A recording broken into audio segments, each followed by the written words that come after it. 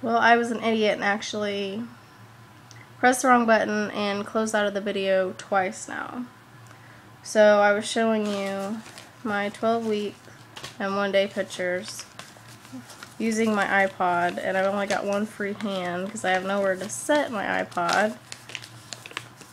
So it's really hard to actually see the pictures very good.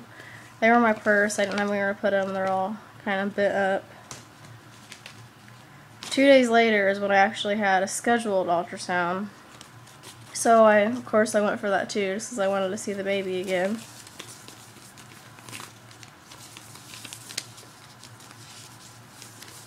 Like I said, one free hand. These are all bent up, so it's kind of hard to show you. I had them guess where they thought it was a girl or a boy, just because I'm anxious and I just really want to know. And she guessed boy, which it's not that I'm disappointed. I really want a boy too, but I'm such a girly girl, and I just hope a boy is as close to me as I picture a girl being, but I know I'll love it regardless. So I'm 17 weeks and 1 day pregnant today. And exactly a week from now I found out what I'm having, so I will definitely update you guys.